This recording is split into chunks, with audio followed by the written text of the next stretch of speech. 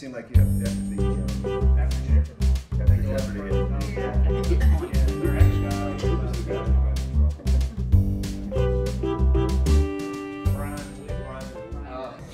Okay, what I hear from the customers a lot is that they have a lot of challenges with these new and big projects, with the changing market conditions and doing more and more with less, and they need to take more advantage of the capabilities that are in the product. And I think when you go to the HxGN event, there's an ideal situation where you can actually get your hands on the newer versions and talk with the experts that are there to get some more mileage out of the products that most of them are actually already deploying. You're right, Frank.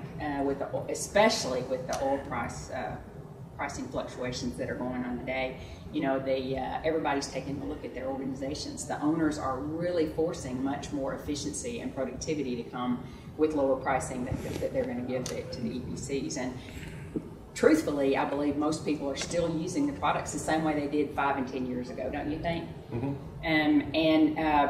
This opportunity to have face-to-face training and workshops with really, truly experts from Intergraph that know exactly how our stuff is supposed to run. And it's like Tom said earlier when he said that we really put nuggets. So these sessions that we have are really going to be about things that people aren't using today, where they could get some incredible efficiency. Correct. And all that, then they can take that information back to their company. We would expect them to then work with their own groups to see what they can do to bring that efficiency and productivity to their company. That means that they'll be able to market that to the owners to say why they should be using them as the company to do their engineering work.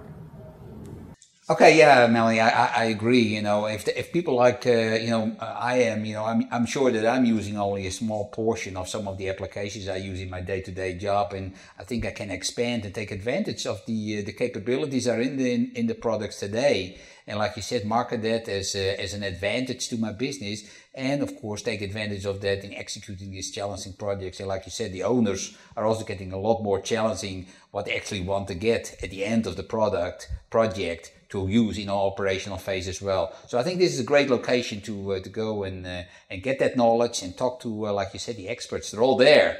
So